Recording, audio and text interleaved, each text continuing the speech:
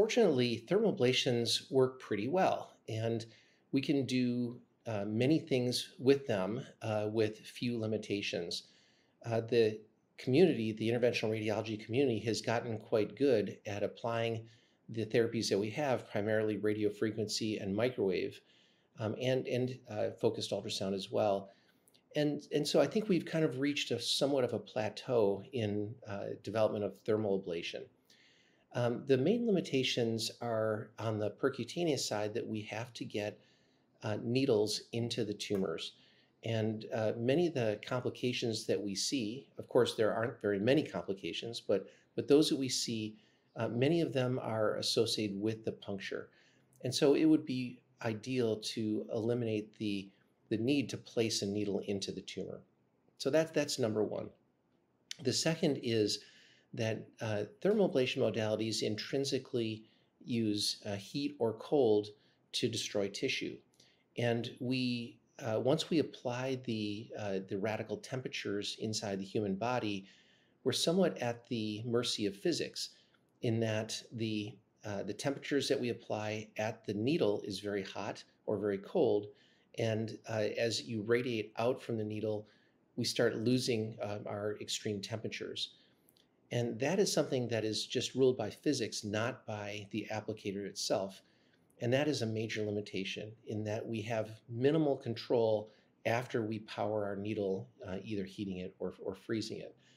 And so I would say that the punctures and the lack of control are our two biggest limitations that we're trying to overcome with some of the newer technologies that we're developing. What histotripsy is focused ultrasound that's applied in very high amplitude pulses.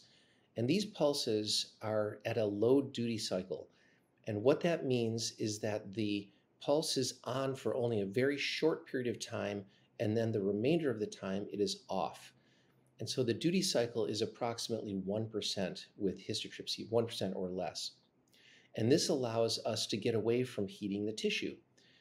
Now, at the focal zone with histotripsy, cavitation is formed, which are basically bubbles that are pulled out of the tissue by very high negative pressures.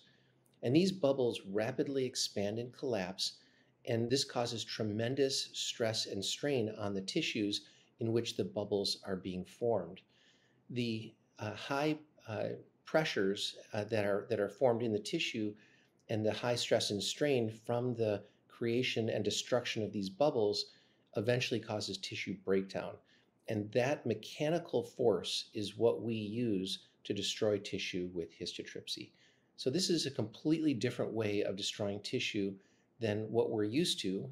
Therefore, it's not thermal and it's not radiation. It's a completely different mechanism of ablating tissue, and therefore it has some very interesting properties that, if we're fortunate, we'll be able to leverage to our advantage in treating cancer. It turns out that histotripsy not only releases neoantigens that allow the body to recognize some of the tumor cells that are in the liver or the kidney or whatever target you're focusing on, but it also works well with some of the checkpoint inhibitors and other immune strategies that are being developed around the world.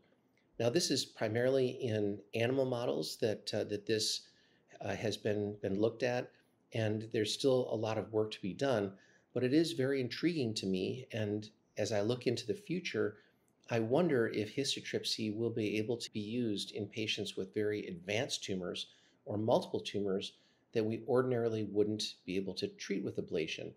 It seems that it may be possible to use histotripsy as an immune primer or as some sort of adjunct with other therapies, which will allow our community to be important in treating patients with more advanced tumors than we currently do today.